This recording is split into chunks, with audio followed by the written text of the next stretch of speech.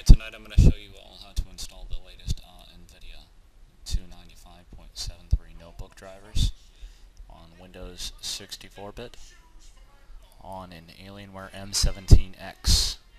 This is basically the solution for anybody who's running an M17x. Alright, the first thing you're going to need is the device ID for your 260M card. And the only thing that's important during this installation is knowing what the subsys number is. Alright, 02 alpha 11028. This is the only number you need to complete the installation. Alright, I'm going to run the installer and extract it to the NVIDIA directory.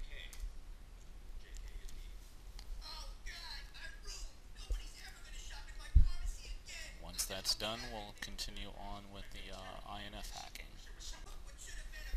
Alright, now that it is done, the auto installer is basically going to start, and what you want to do is just cancel out, because it's going to fail anyways, and it will. On an M17X it will fail. So once it's extracted, just go into the directory, and the display driver folder is the only part that concerns. Alright, you're going to look for the NVDM file, because this is the one that has to do with the M17X. Open it up in a notepad and scroll down.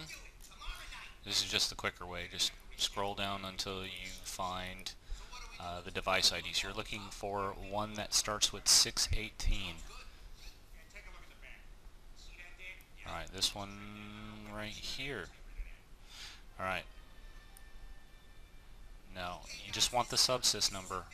So, select and highlight the subsys number for 618 and copy it. Alright. Go into replace and then paste it on both lines. Alright, we're going to change one number. It's one number that prevents the installation from actually taking place. If you look over here at your subsys number, you see it's 02 alpha 11028, and this one is 0 alpha 21028. You just need to change that 2 to a 1 and replace all. Once you're done with that, just save the notepad, close it, back up one directory to the international folder, and run the setup. Once you've done that, the installer will actually identify your hardware correctly, and you can get the 295 version of NVIDIA on your computer.